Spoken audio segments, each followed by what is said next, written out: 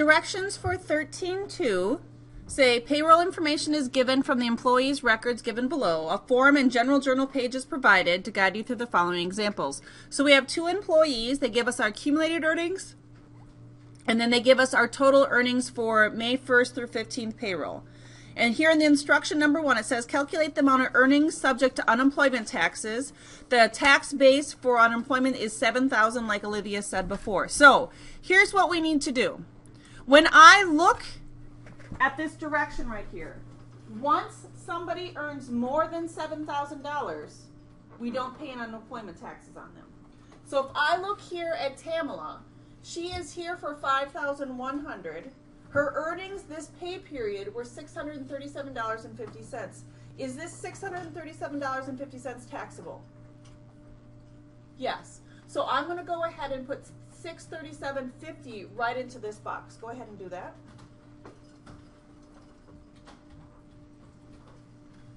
Now Irma. Looks like Irma's been making a little bit more money than Tamala. Her accumulated earnings on April 30th is $7,350. Our tax base is $7,000. Do I have to pay any unemployment tax on Irma? So I'm going to put a 0 right here on unemployment tax earnings. And I know I have to put a 0 in because the directions up here says note, note, note. Now, we have not exceeded the tax base for Social Security and Medicare taxes. Would you agree? Because they're just right around $7,000. So right here, I'm going to total up the earnings for my 2 employees for this pay period. So I'm going to add $637.50 and $920.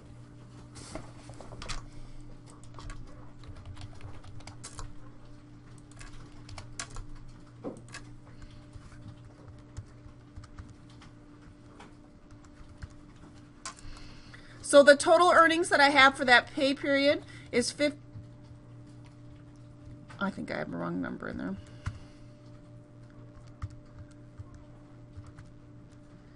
$1,557.50. I think I have one too many 5s now.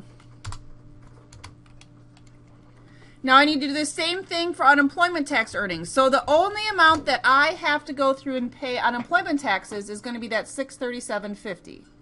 So what I need to do is I'm going to use these numbers right here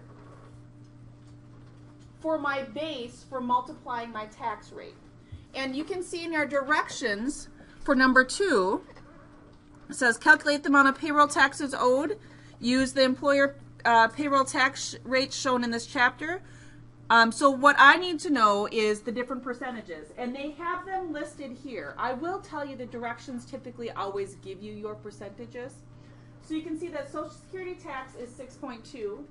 Medicare is 1.4.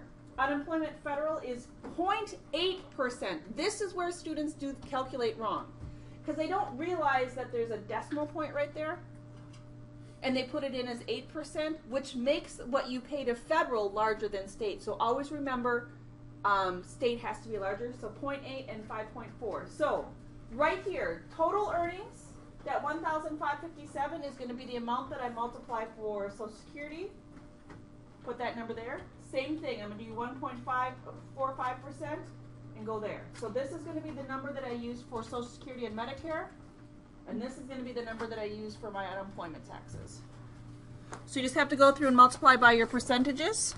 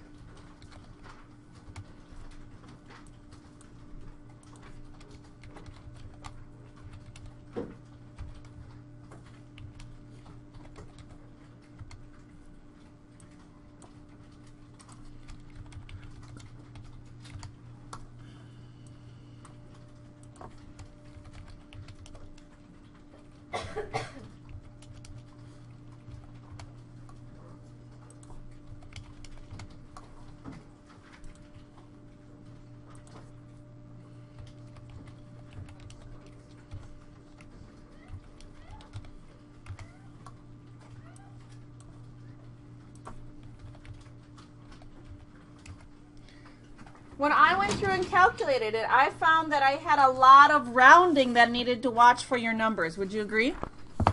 So you want to watch to make sure that you rounded correctly. How did I do? Do you guys compare to what I did? Yeah. I see a yes. Dale, you agreeing with me? Yeah? Oh, good.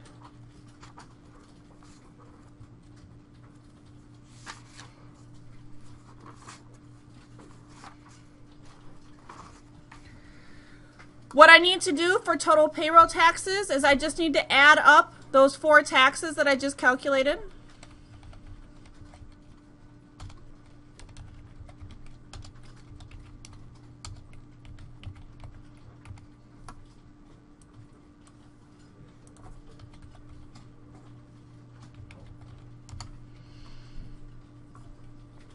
I like this form that they give us to do on our work together on your own because it helps you to see what your tax base is for calculating your unemployment taxes. Now remember, for unemployment taxes, there's going to be a lot of times that you're going to have somebody exceed the tax base. And here's the thing that you need to realize is they have to pay taxes up to $7,000.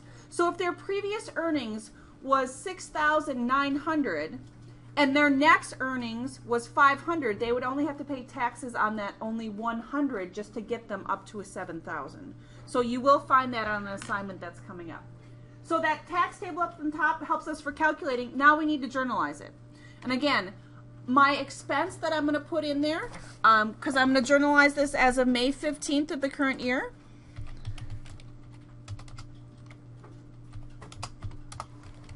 Is going to be payroll taxes expense.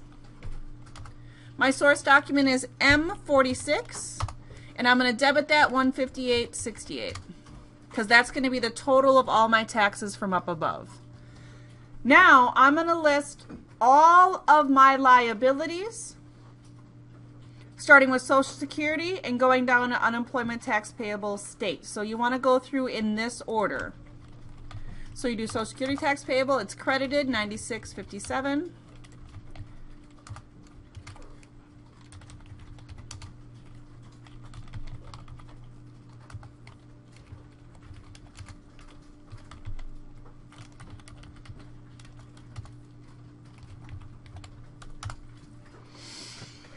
What you should notice with this general journal is the debit is at the left-hand side, and Applia is automatically indenting in on your credits. It just makes sure it's a little bit easier for you to see which one is your debits and which one's your credits. And our debits and credits equal because this 158.68 really is the total of all of those liabilities that we owe.